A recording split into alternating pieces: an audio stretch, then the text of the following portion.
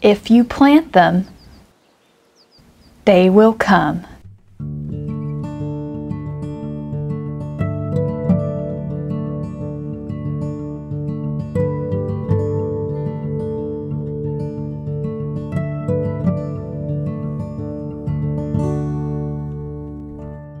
The Natural Resources Conservation Service is partnering with the Fish and Wildlife Service and other conservation partners to help private landowners improve habitat for the monarch butterfly in Oregon's Willamette Valley. We are really fortunate in the Willamette Valley to have an active partnership with the Fish and Wildlife Service, the Partners for Fish and Wildlife program. They're based out of the refuge complex, and so they have access to equipment and restoration expertise. These partners provide technical and financial assistance to private landowners to help them establish and maintain healthy butterfly habitat such as gumweed and milkweed. It's been fantastic working with NRCS and working with the different landowners and working with a number of different partners as well, and to be able to bring a number of different things to the table financially, different expertise, and then all come together on these big projects. Monarch populations have declined in recent decades due to degraded habitat. NRCS and its partners are committed to restoring and protecting monarch habitat through strategic conservation. NRCS works with voluntary landowners to enroll private lands in conservation easements. These easement programs provide restoration services to enhance plant and wildlife diversity while protecting private lands for future generations.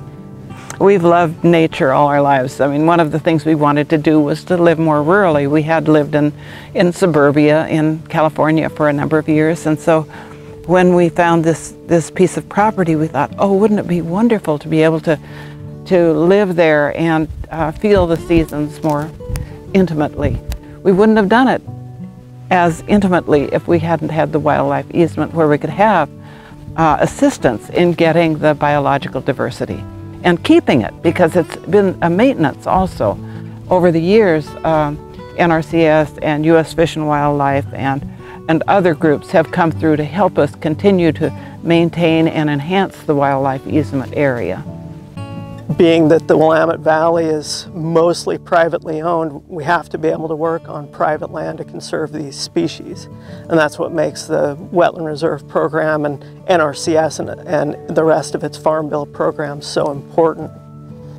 The monarch butterfly is a great example of one of these species. Because they're a migratory species, they need a network of these lands with native plant communities up and down the Willamette Valley to help them move through the area.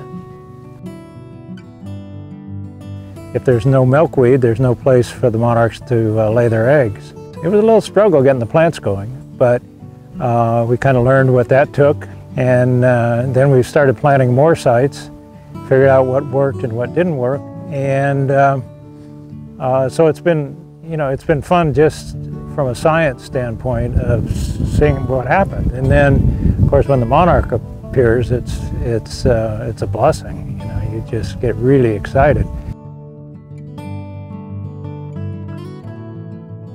It's been an amazing blessing, and what's really exciting is we've been able to share that with school children and groups of all kinds, international groups who've come from all different continents. We've been able to share at various seasons all of these different kinds of wildlife opportunities to view and share.